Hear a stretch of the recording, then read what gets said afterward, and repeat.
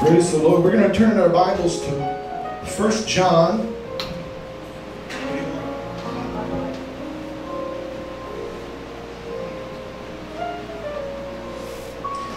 1 John chapter number 1. 1 John chapter number 1. We're going to begin reading at verse number 1. 1 John chapter number 1, we're going to begin reading at verse, number 9.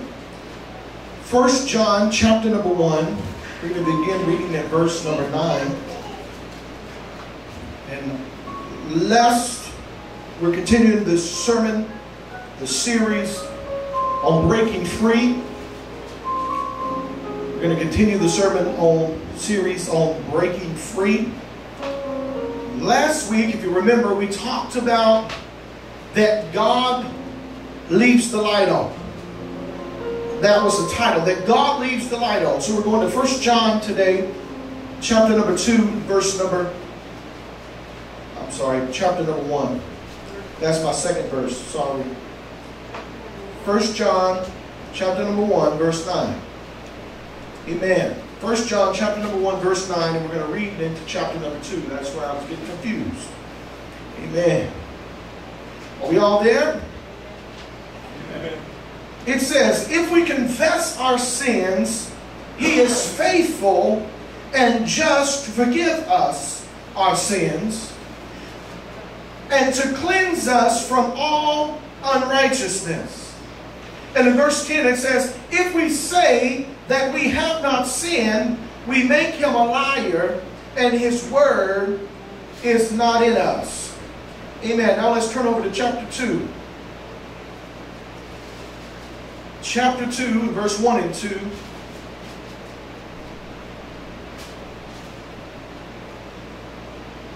Chapter 2, verse 1, it says, my little children, these things write I unto you, that you sin not. And if any man sin, he will have an advocate with the Father, Jesus Christ the righteous. And He is the propitiation for our sins, and not for ours only, but also for the sins of the whole world. Amen. Thank God for the reading of His word today. Amen. So last week we talked about that God leaves the light on for us, and we discussed about the prodigal son and how he went and he took the inheritance of his father and he asked for it and he went out and he blew his money, but yet the father came, and when the son came back home, the father was there with open arms, ready to kill the fatted calf, ready to put a ring on his finger and accept him back into his kingdom, right? So we learned about that on last week, and I closed it that God is able to forgive us for the sins that we do. That God is able and He accepts us back into His fold. And I left you with 3 things, and I want to review those 3 things. I said, no matter how far away you have gone, you can come back. No matter how far out you have gone, you can come in. And no matter how far down you have done, you can come up. Amen. That's what we left with on last week. So this week we're going to continue the series on breaking free. And we're talking about an invitation to intimacy. An invitation to intimacy. The way we see God, your revelation of Him will not affect your relationship with God and the acceptance of God to you. Let me say that again. The way you see God, your revelation of God, will not affect the acceptance of what God thinks of you. However, it affects on what you think God wants you to do. Hello, somebody. It doesn't affect the fact of God's acceptance to you, but it does affect how you see God and how you react to what God tells you. Hello, somebody. Now let me explain myself. What I'm saying is that many people have a distorted thought pattern and have accepted something distorted, that God is something that He is absolutely not. We talked about last week that a lot of people think that God is someone who is ready to smite everybody that sins. That is not who God is. Hello, somebody. God is not wanting to twist and maim you and make you sick and kill you and destroy you. That is the enemy's job. Come on, somebody. The enemy's here to what? Kill, steal, and destroy. God simply wants you to have an intimate relationship with Him. He wants you to simply have an intimate relationship with Him. But people have a very negative thought and relationship with God because they believe that this guilt has been put on them and they have hopelessness. And they're in despair. Why? Because people have twisted and distorted the thought of God and who God really is. My. A few years ago, there was a national survey. There was a research project that launched. And the purpose of the project was to know how Americans think of God. Well, let me tell you how they think of God. 31% of all Americans, 31% of all Americans saw God as an authoritarian. As an authoritarian. When asked to describe what they meant by that, they said rules, rules, and more rules. That God is all about rules. So 31% of Americans thought that God was nothing but an authoritarian and He was all about rules. Anybody ever felt that way before? If we were honest, we've probably all been there at one point in time in our life, right? Especially when we're first learning about God. And then a lot of organizations will push the 10 Commandments. Thou shalt not, thou shalt not, thou shalt not, right? So they think rules, rules, rules. So 31% of Americans still to this day think that God is just authoritarian. He's all about rules. Let me tell you what the rest of them think. 16% said that they picture God, that He was a critical God. And that you can never, ever please Him. 16% of Americans said that they picture God as a critical God and you can never, ever please Him. My Lord, that's a lot of people. The next was 24% said that their picture of God was that of a distant God. That He was very hands-off. Who leaves us basically to do on our own without His help. So 24% believe that God is just up in the sky somewhere and He's just sitting there and He's just chilling. Y'all know what chilling is, right? He's sitting in the lazy boy with his feet up watching TV, which is the earth. And His hands up. Y'all go ahead and live your life. I'm just going to look around. I don't care what you do, but I'm just going to sit here. 24% of Americans think that of God. That He's simply there just sitting up in heaven in His lazy boy watching TV. All right? Wow. Now think about it. That's 71% of Americans that already have a distorted view. We're the richest nation of the world. The land of opportunity. The land of great things, and yet they still have a negative aspect of God. Wow. By the way, though, another 23% of Americans see God as being a benevolent God. When asked to describe what they meant, they responded that God is my buddy and hell is a myth. Now we're in bad shape. What is that? 94% that have a distorted view of God.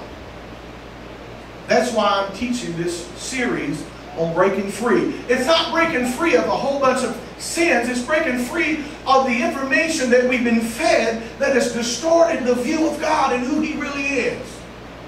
And a lot of people are leaving the church, and by the thousands, by the millions even, because they have a distorted view of who God is. They see God as an authoritarian, that He's just there to just put rules and rules and rules. And then those other folks think God is our buddy and that hell's in men, so why even serve God? He doesn't care what we do. And then you have those that just think that God just wants to do whatever, and He's just sitting back and saying, the heck with y'all. Right? I'm in my lazy boy, I'm having a good time. I don't care what you do. I created you, I don't want to do anything else. Wow. And then you have those that just believe that God's your buddy and that He's going to be all right and hell doesn't exist and it doesn't matter what we do. So 94% of Americans have a distorted view of who God is. 94% of Americans have a distorted view of who God really is. That means only 6% really understand what a relationship with the Father truly is. If you don't believe me, I dare you to go to churches today, to different churches, and ask them who God is. And you'll get many, many, many different answers. Many, many different answers. And you'll get some of these same answers that I gave you today. Why? Because of the distortedness that has been taught and that has been, it's kind of like it's one-sided. Each organization and each church teaches things one-sided a lot of times. They don't really look at Scripture and teach what God really, who He truly is and how He truly taught us to be. Christ came so that we might know who? God. Hello, somebody. Christ came so that we might know God. Christ came so that He died and so that He rose again so that we can be forgiven for our sins through propitiation. That's what it's talking about. That He took on sin for us so we no longer have to live in sin. Now, why would God give up His only Son, come to the earth, die on the cross, go through pain and suffering, and He doesn't care about anybody? Think about that. Why would He have done it? He would not have done it. So God is not a hands-off God. God is not a God of rules. He's a God of relationship. Here's the thing. If you look at God as a God of rules, you look at God as someone ruling over you. It's kind of like a dictatorship. And if you look at God that way, then you'll always be looking for the next punishment to come. Hello, somebody. And you'll be in fear of salvation. If you see God in an authoritarian way, you'll be in fear of your salvation every single day of your life, and you'll be afraid that you're going to hell every single day of your life. Do you think that God wanted us to live that way? There's no wonder folks don't want to be a Christian if they think that way. And I'm going to live in fear every day. Well, they can live in fear in the world. They can live in fear and anxiety in the world and believe what the world says, and that when death is done, it's done, right? It's over. There's nothing after that. But we as believers need to understand that God is not a God of authoritarian. He's not a God of rules. He's a God of relationships.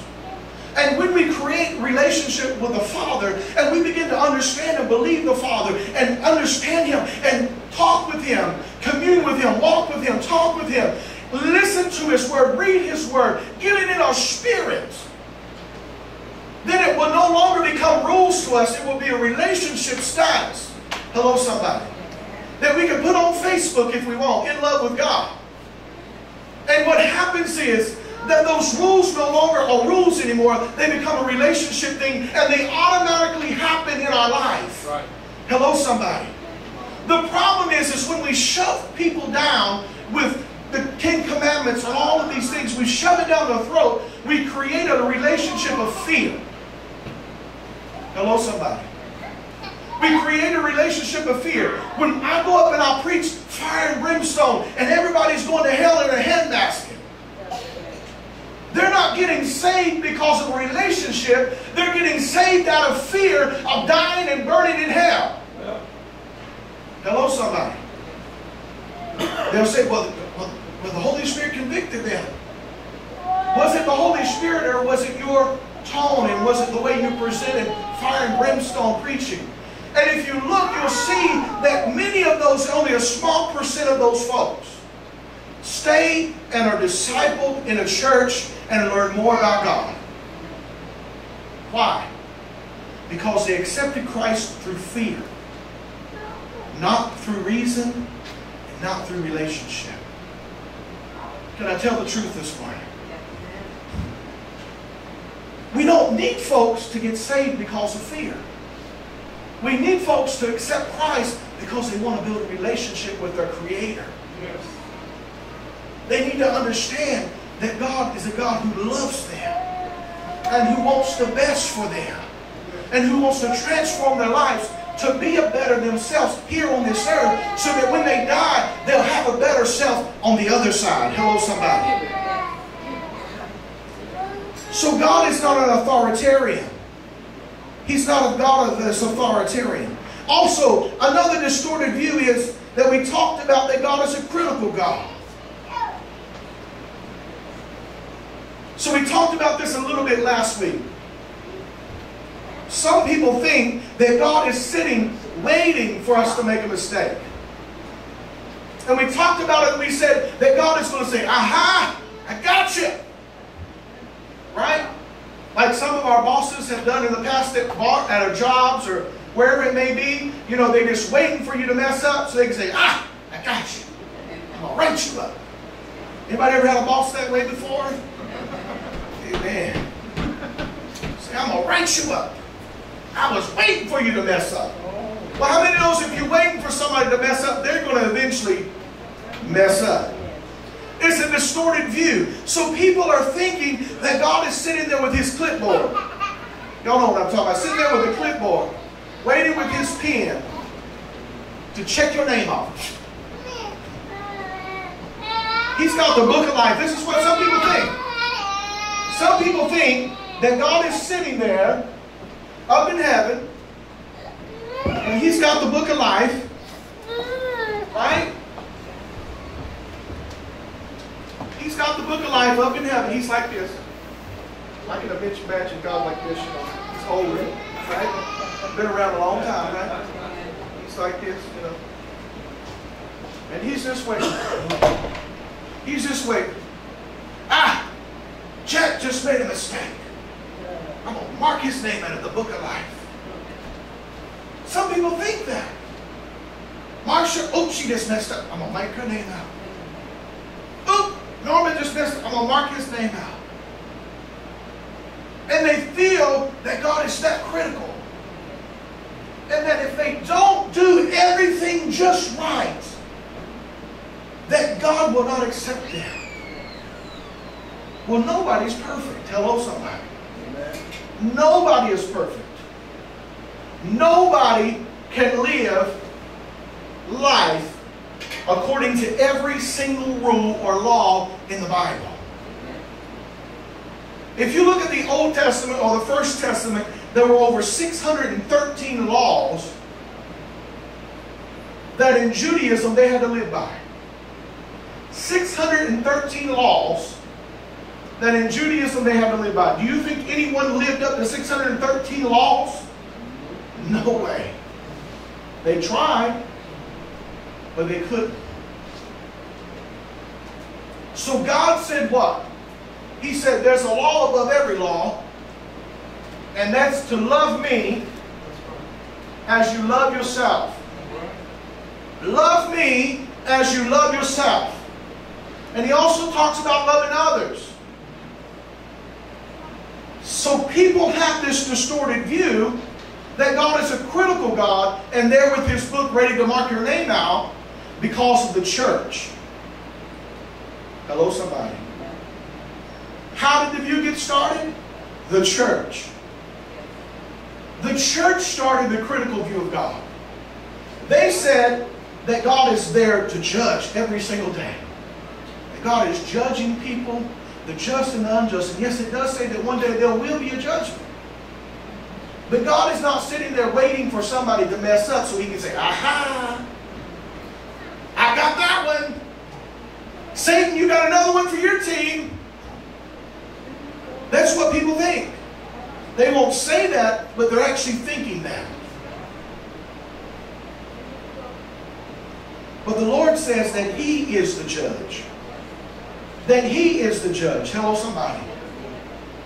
We are not the judge. If we were the judge, a lot of people would be in hell. And probably you would be too, because somebody's judging you and they don't like how you do things. So we'd all be there probably. If we were judging one another. We'd say, oh, I don't like the way she wears those shoes. Oh, did you see what? She didn't even match last Sunday. She ought to go to hell. That's the way some people are so petty. Oh, did you see how she looked at me? She looked at me crazy. She didn't even say, hey, how dare she? Who she thinks she is? Lord, you need to send her to hell. Some people are that petty. So if we were judging one another, we would all be there. But thankfully, God is judging us, and He is righteous and just in everything that He does. So He's not looking at just a snippet of your life. He's taking your whole life and saying, did you strive to live for me? Were you doing the absolutely best you could do? Were you thinking and reading on me and praying and talking to me and communing with me? That's how God is. He's not just going to say, oh, you know, you messed up right here. You know, you shouldn't have hung out with those folks and did those things during that year. You know, I saw you were at Woodstock in the 70s. I'm going to blot you out.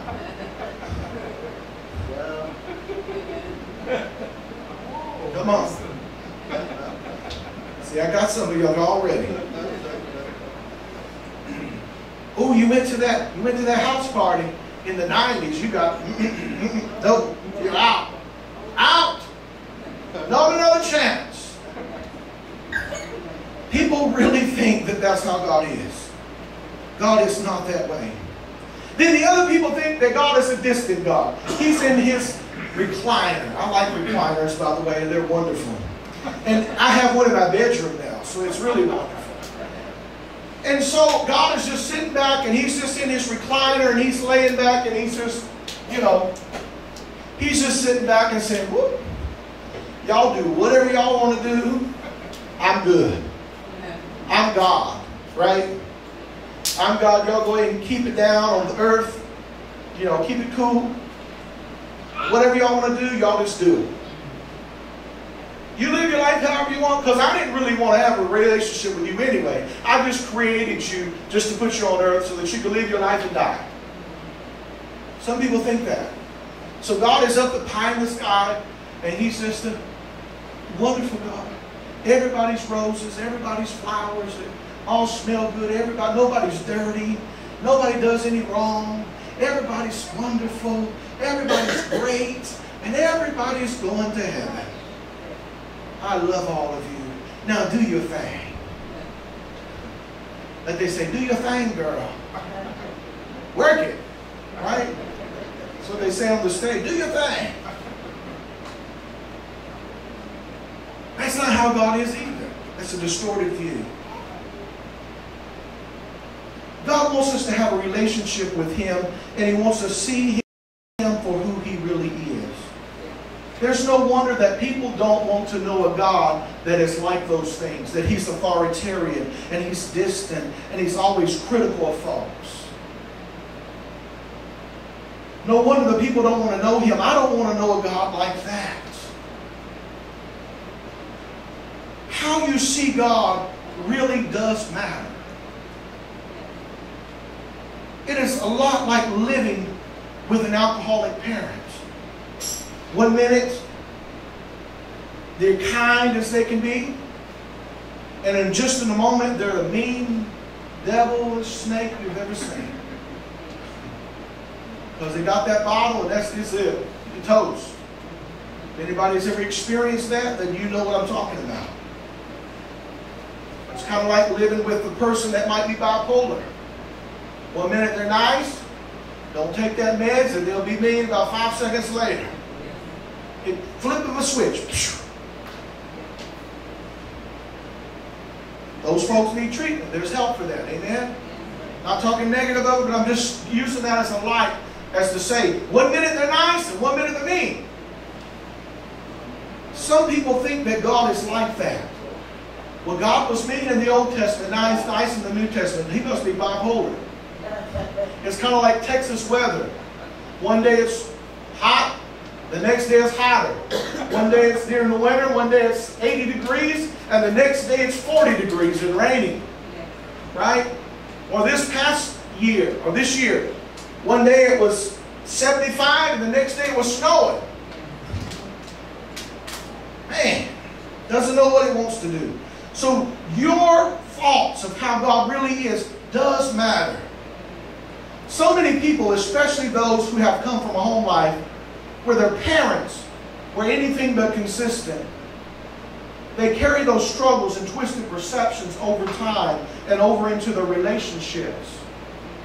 When they've had a bad home life, they carry those twisted ideals and twisted thoughts of a relationship into every relationship they're in, including the relationship they have with God. Hello, somebody. That's why it's important to allow God to heal you and your inner self, and for God to heal you and let you understand who you really are in Him. Because if not, you will continue to hurt others. You'll continue to do exactly what you've always been taught and you've always done, and it will carry it over into the relationship with God, and you'll think distorted things of God because of your hurtful past.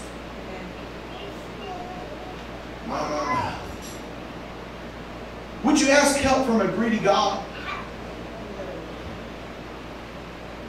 Would you praise a malicious God? Would you seek love from an unpleasurable God? Would you place your confidence in an untruthful God? Can I ask you though,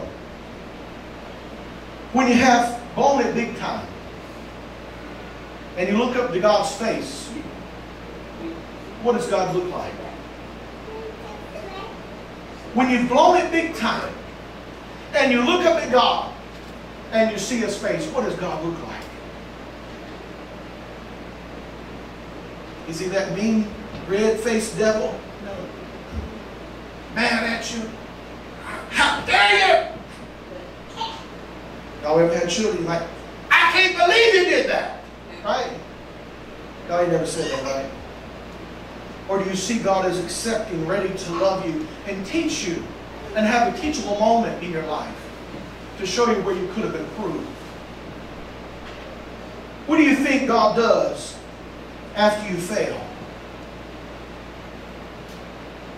Is there some area that you feel you're never good enough to suit God?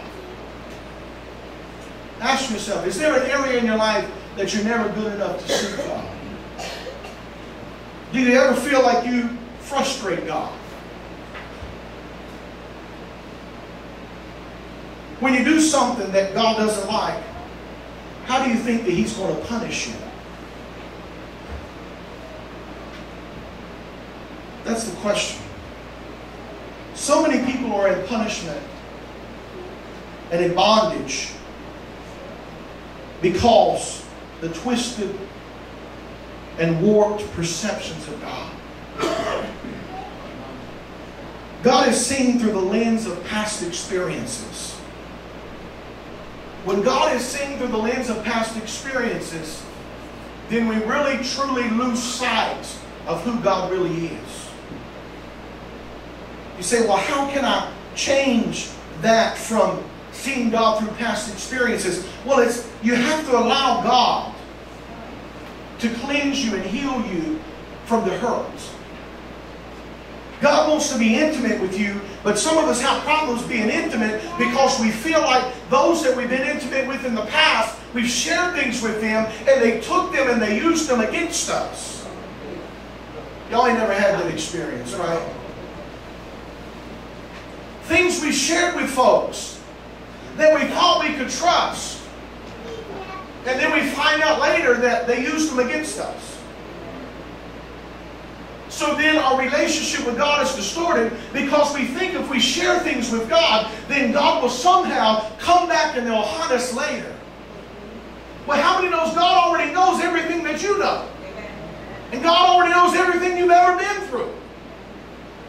And whether you believe it or not, God was there when you went through those things.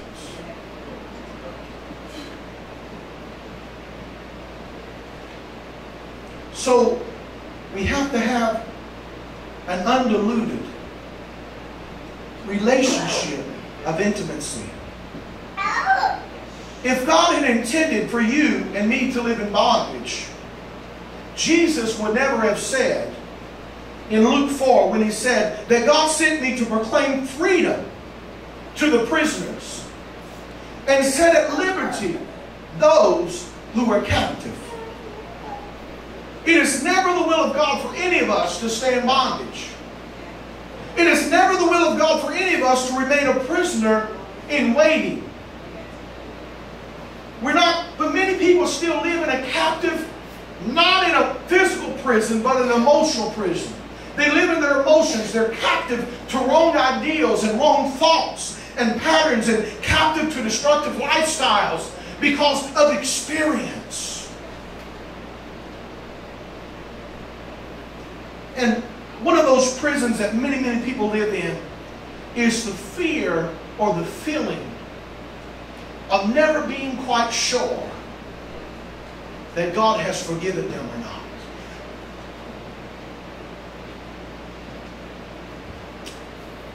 God will forgive everything in your life. One of the most frequently quoted scriptures in the Bible is 1 John 1 and 9, which we said, if we confess our sin, He is faithful and just to forgive us our sins and to purify us from all unrighteousness.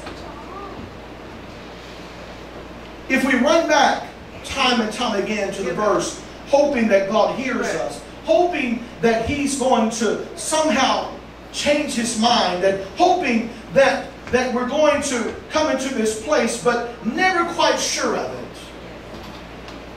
we're in prison in our own minds. If we only hope that God is just and ready to forgive us of our sins and cleanse us of all unrighteousness, then we're still in prison in our own mind. So how many of you are free as you want to be? How many of you are enjoying life as much as you want to enjoy life? That's the question this morning in closing. The only way to truly have an intimate relationship with God is to be an open book. If you look at it this way, God already knows every thought you've ever thought. God knows everything you've ever done, good or bad. So why not just talk to Him? Spend that time with Him. God is yearning for an intimate relationship with us. He is your Creator, but He wants to be your God. Come on, somebody. He is your Creator, but He wants to be your God. And the only way that He can be your God is you to submit your whole life to Him and to get rid of misconceptions and these ideals that are false. That God doesn't love you. That God is there to be critical of you. That God wants to beat you in the head every time you do something wrong. He wants to throw the Bible at you literally and hit you in the head and beat you with it. That is not God. God will judge those who are unrighteous on the day of judgment. But now He wants us to strive to live for Him. That is our job. Live for Him. Do the best we can possibly do. It's not in ourselves, but it's in Christ. He took sin so that we could have life freely and more abundantly, so that we don't live in fear, but we live in fullness, knowing that God gives us the gifts of the Spirit and the fruit of the Spirit so that we can walk in it and walk in it in love. In closing, I want to say, there's an old saying that says, you attract more bees with honey. Right? Than you do with sour things or stinky things. Right? So why would God want to be a stinky thing when He can be honey and all of us are attracted to Him? It's the same thing in the world. If you're going to testify about how good God is, do it with honey. Hello, somebody. Do it with sweetness. You can't go to somebody and say, you're going to hell. Even though it says in the Ten Commandments that you're going to hell.